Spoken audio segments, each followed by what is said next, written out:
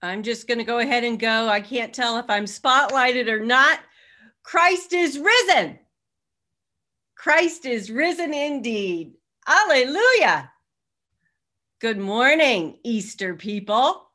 Whoever you are, wherever you are on life's journey, you are welcome right here where you belong, where you are loved, and you matter. It's very good to be back with you. Thank you for giving me my vacation, staycation. Thank you to Pastor Price for the coverage. And a big thank you to Stephen Ministry Leader Norma Nielsen for her wonderful prayers for the 4 prayer chains that went out while I was away. 4. Now, Tom and Linda Day are moving to Cheshire this Thursday, so we pray for a smooth move. They've said it is bittersweet for them to leave their home here. We do hope they'll remain on Zoom with us. We may go looking for them if they don't. I hope you've read Thursday's weekly message. If so, you know that we're going to reopen on Pentecost Sunday, May 23rd, and allow 50 people to be in the sanctuary. We'll observe a few protocols, which we'll get to you soon. We're still sort of working those out. You'll be able to sign up online for the 23rd as of May 9th, or call Karen in the church office. Worshipers are free to remain on Zoom. We're still trying to work out our internet connection too, but we're gonna do it. Our annual meeting will be held following worship on May 16th. The annual report will be emailed to members on May 9th, or members may call Karen in the church office to come pick up a hard copy. If you're writing a report, it needs to be into Karen no later than next Sunday, May 2nd. If you know of a youth who will be entering 8th grade in the fall, who might be interested in a confirmation class to learn about and explore the faith and church membership, please let me know. Hey, we thank Jane Butterworth for reading scripture today. And now, don't you know, we let Bob Hansen go on vacation. And we're so lucky to have another deacon, Sandy Clark, as our Zoom host, along with Deacon Jan Mazzo for support. Thank you so much. It's just wonderful to have other people learn this program. And now, lots of love in. Breathe in all that love from this congregation and from God and from the whole world for you. Just bring it all in. Bring in all that love. And now just give it back out to everyone. And you just keep that flow going, right? Love in, love out, 24 hours a day, 7 days a week. Love in, love out. That's simple.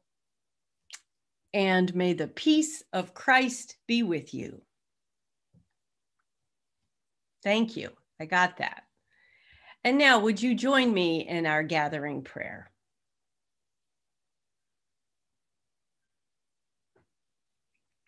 Let us pray. We stand in awe of you, most gracious God. You love your people no matter the circumstance. You want us to live meaningful lives with you at the center. So we say to you, loving God, come. Send your Holy Spirit to dwell with us in our worship. Open our hearts to receive and our minds to be challenged by the teachings of Jesus the Christ. This we pray. Amen.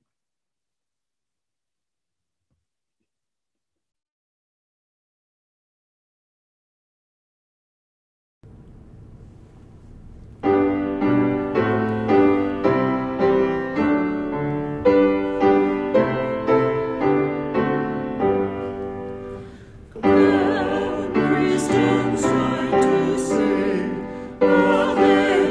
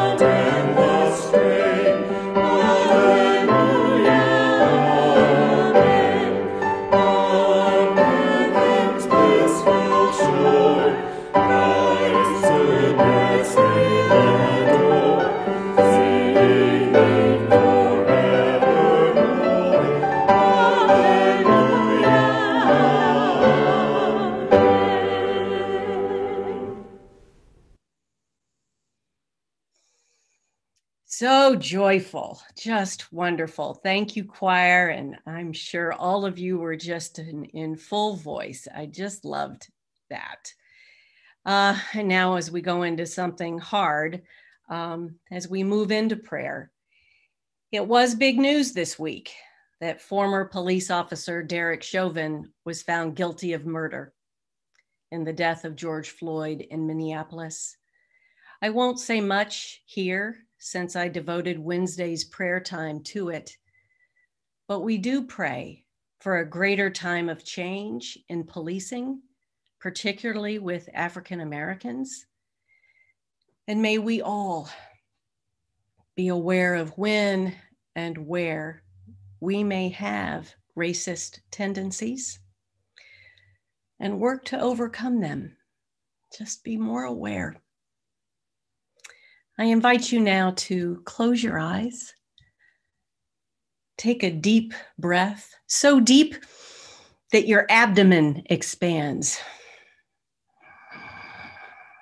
And move that breath up through your chest and neck and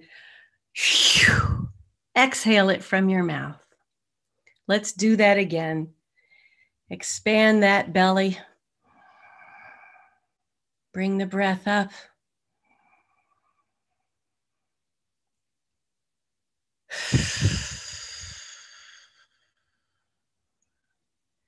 This time, let's do the same thing, but exhale through our nose and try to have a longer, slower exhale. So breathe.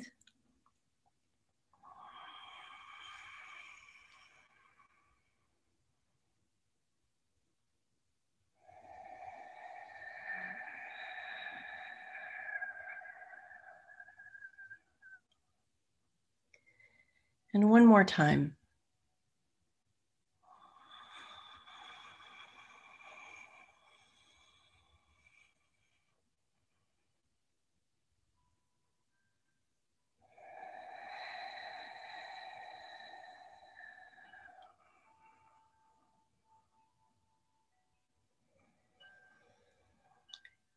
And now you can just return to your normal breath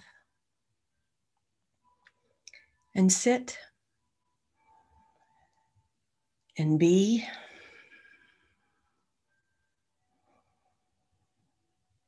And be.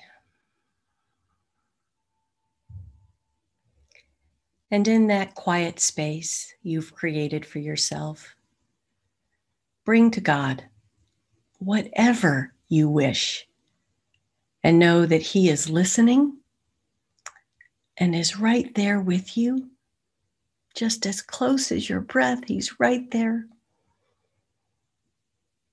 What's on your mind?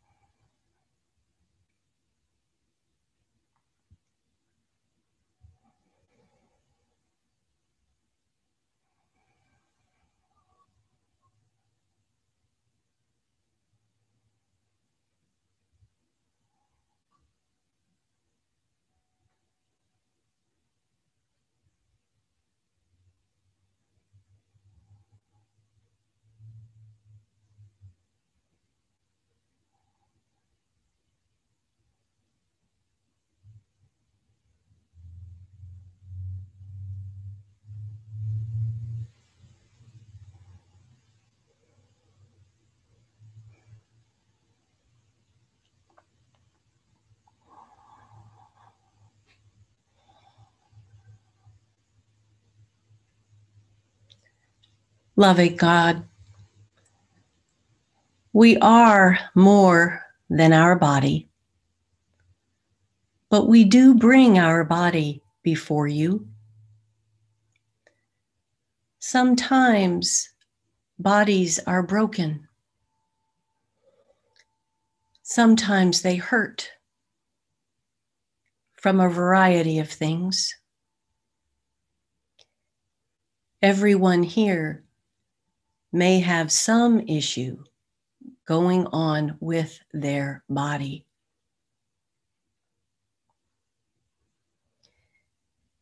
It's so hard and so exhausting to live with any pain in the body, Lord. We ask you to be with us through any pain, through all that we experience in this holy body of ours. We know you love our body.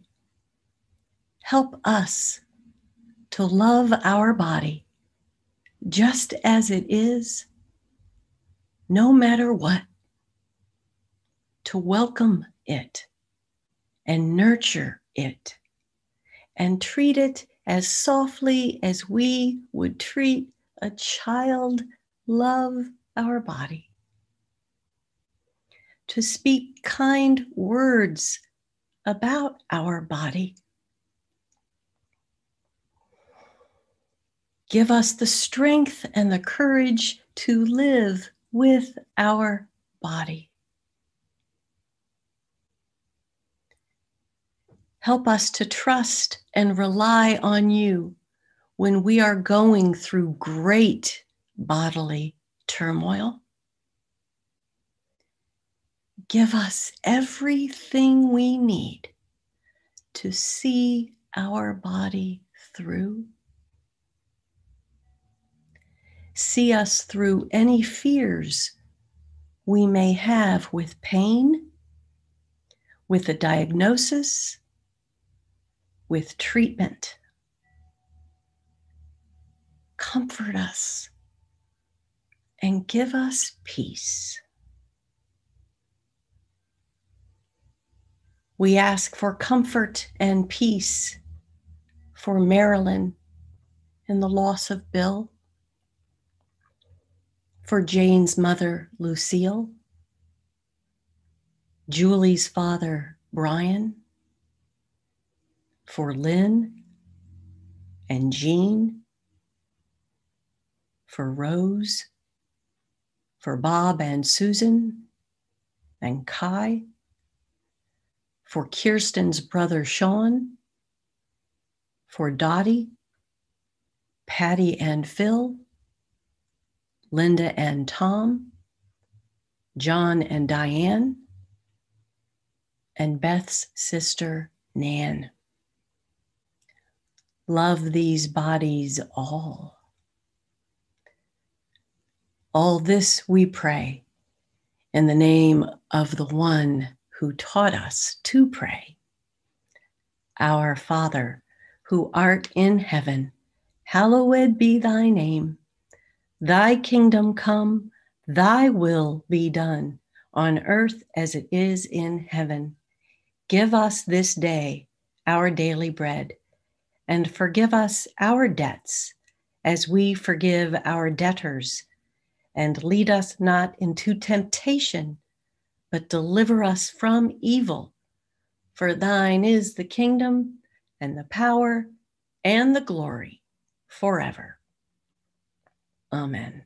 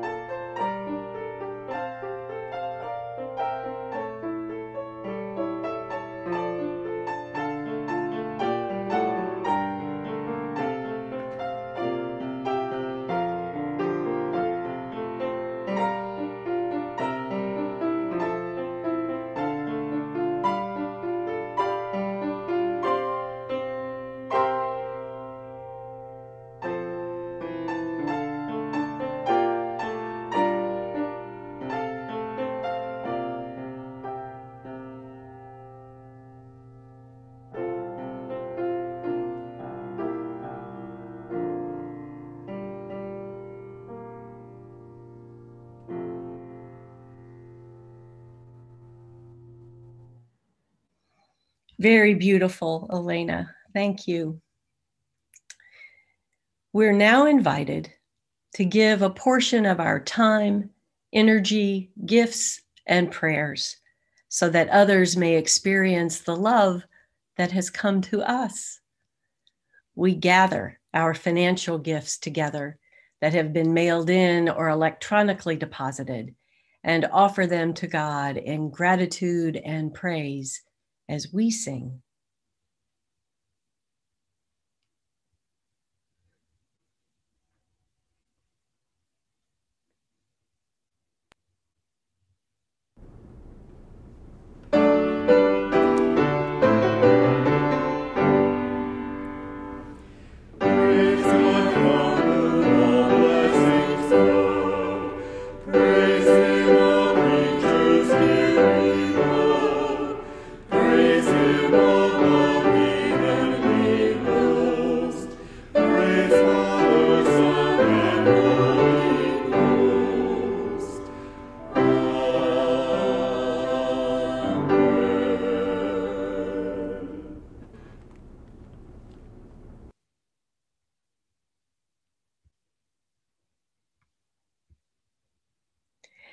Let us dedicate our offering. Let us pray. O giver of life, behind this offering lies the busy world of our working, the office, the production line, the home, the classroom, the laboratory. Save us from creating a world where wealth accumulates and people decay. Accept this offering and our lives as willing instruments for good in your world. Amen.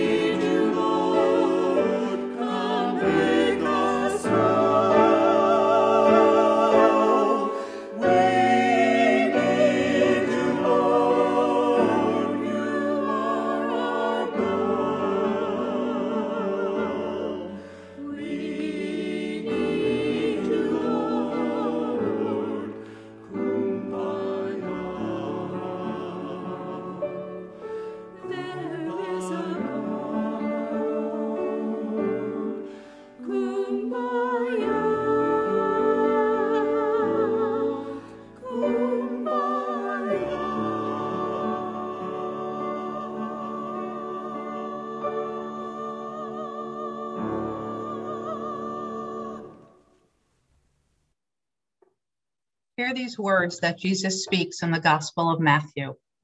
Therefore, I tell you, do not worry about your life, what you will eat or what you will drink, or about your body and what you will wear. Is not life more than food, and the body more than clothing? Look at the birds of the air. They neither sow nor reap nor gather into barns, and yet your heavenly Father feeds them. Are you not of more value than they?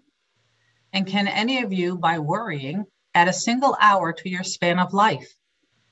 And why do you worry about clothing? Consider the lilies of the field, how they grow. They neither toil nor spin.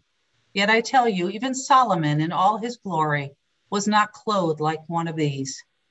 But if God so clothes the grass of the field, which is alive today and tomorrow is thrown into the oven, will he not much more clothe you, you of little faith?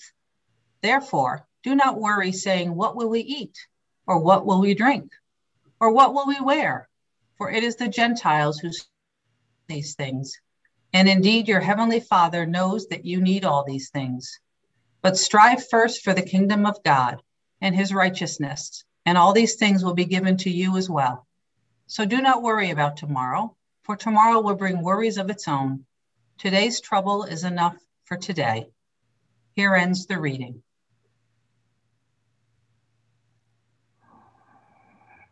Thank you, Jane. Just gorgeous.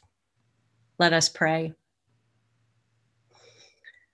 Oh God, your word is a light unto our path. Help us to follow that light instead of worrying about our path.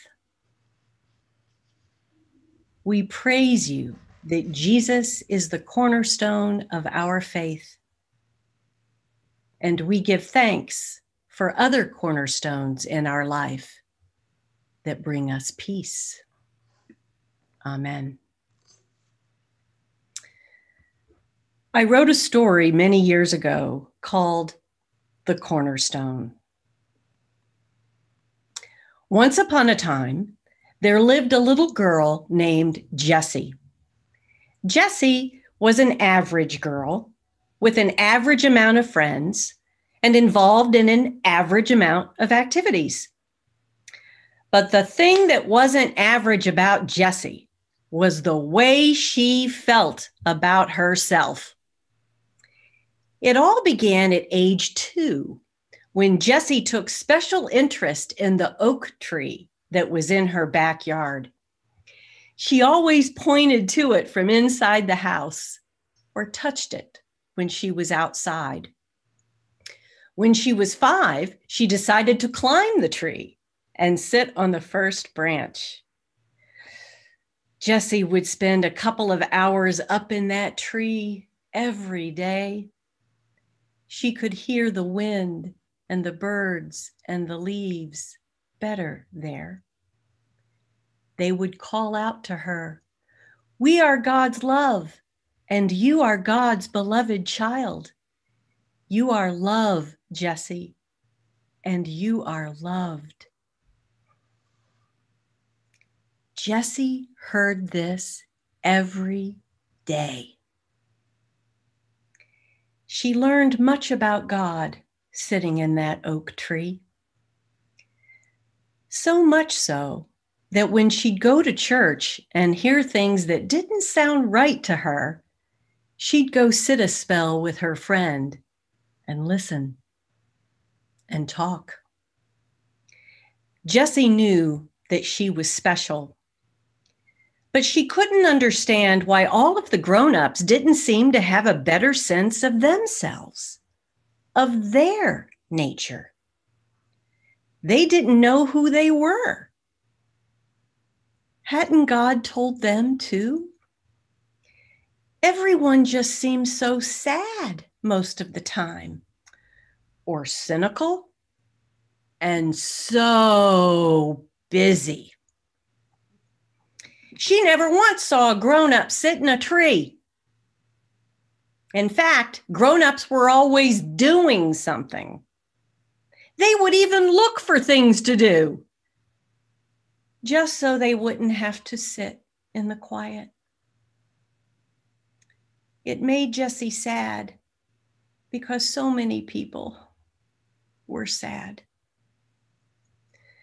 But she was grateful that she knew who she was and how much she was loved. Then something happened to Jessie. She started to grow up. Jessie's school and social calendar began to fill. She spent less time perched in her tree. She said, "It's time to put away childish things." She began to learn about social identity. She learned what girls should do and what boys should do. Jessie had always known what she liked and what she was good at, but school and magazines and movies and television shows were very clear about what males and females should desire and pursue. She was confused for a time, but after some years, Jessie began to fit the mold, and so fit in with everyone else just fine. When she'd come home from college during breaks, she'd look out the window and see that large oak tree. She still felt fond of it, but couldn't exactly remember why. Jessie had a satisfying 4 years at college, and in her senior year, she met Steve, and they got married. She was very happy. She had a good job. They had a child and a dog. But ever so slowly, it occurred to Jessie that she just felt like a bunch of roles: woman, daughter, wife, mother, computer analyst. And Steve was man, son, husband, father, dentist. One day, when Jessie was driving her SUV to work, she allowed herself a moment of quiet, and she realized that she didn't know who she was. She allowed herself to admit that she was not happy. She didn't think her husband was happy either. They talked about it, and they decided that it might be a good idea to go to church. They went to church, but it didn't help. Something was wrong. Something was missing. But Jessie knew that the church had to be the answer, so she threw herself into a whirlwind of activity there. She volunteered for everything, and she could always be counted on to be the backbone of projects or mission campaigns. Social justice was the answer. She'd always heard, in order to feel better about yourself, make someone else's life better. 2 years later, Jessie was hammering a nail into a house she was helping build for Habitat for Humanity when she realized that nothing had changed for her. She still didn't know who she was. She was very sad. When she got home, she pulled out a photo album and looked at pictures of herself over the last 10 years. And then she looked at pictures of her parents. They all had the same numb, tense, and tight look. Jessie didn't know what to do, but she no longer had the heart for church or for volunteering. She and Steve decided to accept that life was just hard and that it doesn't matter who you are. There was a war going on, widespread terrorism, world food shortage, starving children, poverty, and injustice at every corner. Why should they have the luxury of self-awareness, self-love, and inner peace?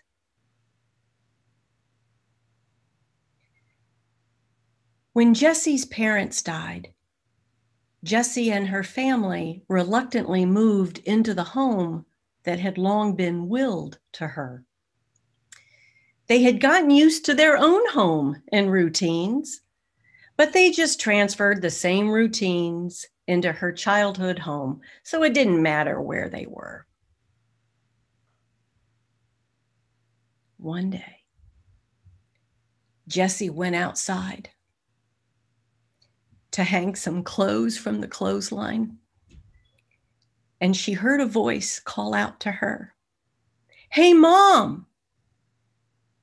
She looked up and saw her son sitting on the very branch that had grounded her life. Jessie dropped the basket of clothes, fell to her knees, and sobbed. The little boy called out, "Mommy, why are you so sad?"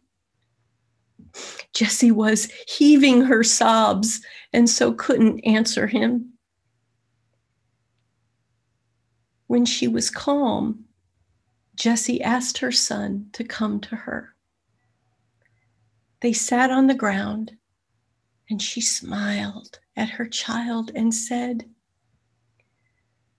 "Has God told you that you are a message of love?" "Oh, yes, Mommy, yes, and lots of other things too." Jessie's eyes filled with tears, remembering. And then she said, "You must never forget what is happening to you in that tree. No matter where you are, no matter where you go, you must keep those messages right here." But the little boy just looked at her, not understanding. It was then that Jessie knew that he would forget, as she had forgotten, as everyone forgets. She felt a stab of pain rush through her for her son. But she vowed to herself to speak often about the tree and nature, about his belovedness on the earth, and about God. Maybe he'd be a lucky one to live all of his days understanding that he is a message of love. And Jessie? Jessie, Steve, and their young son took turns sitting in the tree. And Jessie remembered. Having remembered, she was then able to return to church, where she did justice, loved kindness, and walked humbly with her God.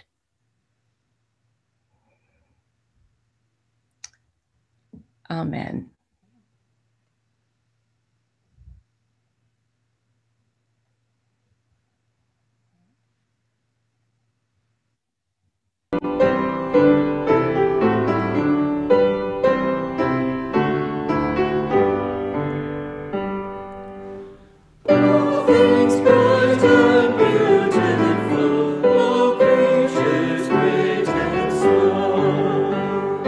All things wise and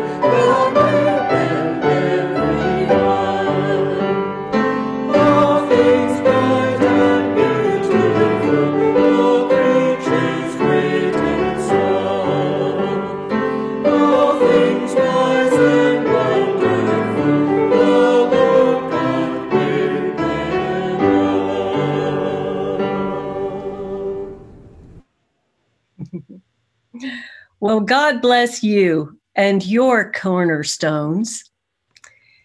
And may he bless you and keep you.